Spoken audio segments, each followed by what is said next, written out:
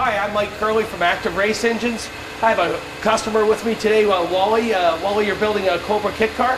Yes, I am, Mike. Thank you for having me in the show. I just wanted to come in and talk about cars and see what it takes to put one of these together. Okay, well, the difference between building a stock engine and building something like what Wally's looking for, we use a term called blueprinting. Blueprinting means putting everything on spec, and that's everything: the compression ratio, your rod housings, your pin clearance. Every aspect of the motor is checked. It takes longer to build a blueprint quality engine, but usually the end result is much better than an engine that's just been production built. Okay, so what you're saying is if you just take all of these parts together, even though their specifications say one thing, and just bolt them together out of the box, you're going to be in trouble. And if you not necessarily be in trouble, but your chances of having trouble are quite large. You really need to go to a shop like ours that's got the proper equipment for checking things like compression ratio. You can look online or go to a catalog, and they may say that with this piston and head combination you're making 10 to 1. But really that doesn't mean you're going to make 10 to 1. For instance, you may get these are AFR cylinder heads, and they may say that these heads are, for instance, 58 cc's. But you'll check them, and you do that by pouring it and measuring the volume of the combustion chamber. You may find that they're actually 62 cc's or 56 cc's. Never take for granted that just because the manufacturer who made the part says it's this size or this much clearance, don't take for granted that it is. You need to measure it, you need to make sure. So most of the stuff we're going to cover off today is going to be concerning blueprinting and the various different checks we do on the motor while it's going through the process. So Mike, if we're going to start a project like this, where do we need to begin? What do we need to understand as to what my needs are or what the owner's needs are to build one of these engines? Well, the first thing we do, Wally, is I sit down with the customer and I spend a lot of time talking to him to see what he's going to use the car for. Is he going to drive it on the street? Is it at the racetrack? If it's at a racetrack, what kind of racing? Are there any rules involved? You need to cover off what kind of fuel is the customer going to run, because that's going to dictate what compression ratio you're going to run. Right. You need to talk to the customer about how much horsepower he's trying to make. And then at the end, once you get a rough idea what he's trying to do, you need to talk to the customer about budget, because as we all know, some of these can get fairly expensive, and there's no point me designing a motor that's going to cost $10,000 when the customer only wants to spend $5,000. So once we've agreed then on what we want to build and what type of horsepower I'm trying to achieve and how I'm going to actually use this vehicle, what are the next steps? Like, what are the next stages I go through then in the selection of what we're going to build and how we're going to build it? Well, at the end of the day, I'm going to prepare a quotation for you so you know how much money we're into. Once we get past that, then we're going to order the parts. We're going to wait for the parts to get here.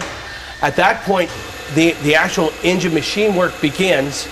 And a lot of the machine work that we perform here at Active Engines are blueprinting operations. The boring, the honing, again, you have a manufacturer's clearance on the piston that you have to achieve, and you have to have the right equipment, precise equipment, that you can check all these running clearances. Other things that have to be scrutinized: every housing, every single machine part in the engine has to be scrutinized. Don't think, Wally, just because it's a brand new part that it's on spec. I can pretty much guarantee you that it won't be. A lot of people are just putting these motors together, buying the raw parts from the various different manufacturers and putting them together, and then having problems afterwards, or finding out that it doesn't perform the way they had hoped it would. Whereas if you come to a shop like ours, we're going to go through every housing in the motor. As far as compression ratio, for instance, we're going to measure how high that piston comes in the bore. We're going to calculate the volume above the piston. We're actually going to measure the volume of your combustion chamber, never mind what the manufacturer said it was. We're going to know the volume of your head gasket. This means I'm going to know the total volume above the piston at top dead center. We'll calculate, never mind what the book said it was, what is the compression ratio, and then we'll machine the engine to achieve the numbers you're looking at. That's one example. The valve spring pressures. This is something that a lot of engine shops miss. It's absolutely critical that the valve springs that are being used on the engine will work properly with the camshaft that you've chosen. Now the camshaft, when you buy a brand new camshaft from a quality company like Comp Cams or Crowler or whoever, they always come with a cam spec card. And in that cam spec card, they're going to give you an open and closed spring pressure. You have to hit those numbers. You have to make sure that when the valve's closed, it has the proper pressure. When the valve's wide open, it hits the proper pressure. If you don't, you're either going to have early valve float, or if it's too much spring pressure, you take the risk of taking a low braid off the camshaft. So you have to have a decent spring testing machine. Here at Active Engines, we actually document every cylinder head we do. It's the same with the balancing. When you change all these various parts, in this particular build, we're using an H-beam rod, we're using a 4340 crank, we're using custom maul pistons.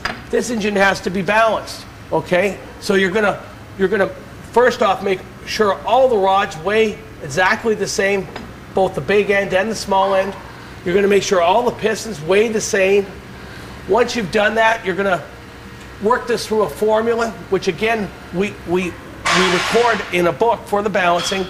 And at that point, we can't spin the pistons and rods on the crank wally.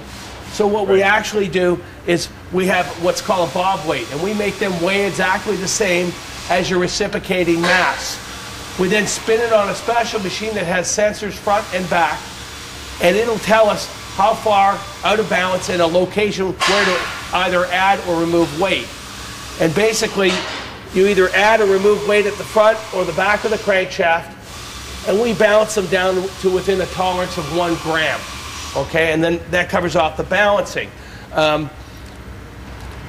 If you're running a race engine and you want it to seal as good as it can, what we do when we're boring the block is we'll actually take the bores to within 5 thou of our finished size. We then affix a heavy plate on top of the decks of the block and torque them the same as they're going to be torqued when the engine's built. This is called a stress plate or a torque plate. Okay, if you do this, what you'll find is when you torque the head bolts, it actually pulls the top of the bore out around. So what we do, as I said to Wally, is we leave 5 thou material removal, put the plate on, torque it, then finish honing the bores. And what that means is when you go to build your motor, the top of your bore, where it's the most important, will be exactly round.